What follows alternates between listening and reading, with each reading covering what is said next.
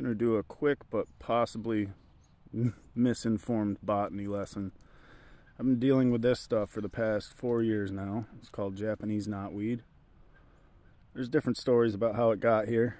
That it was, let go by Cornell and got out of hand. I think the real story is that it just got brought over because it makes really pretty flowers late in the season.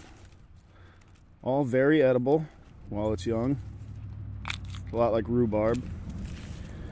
These roots grow through rhizomes. It doesn't make viable seeds.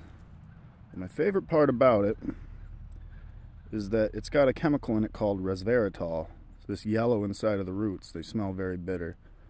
It's supposed to be a treatment for, if not a cure for, Lyme's disease. Wouldn't that be something? Just chew on a root.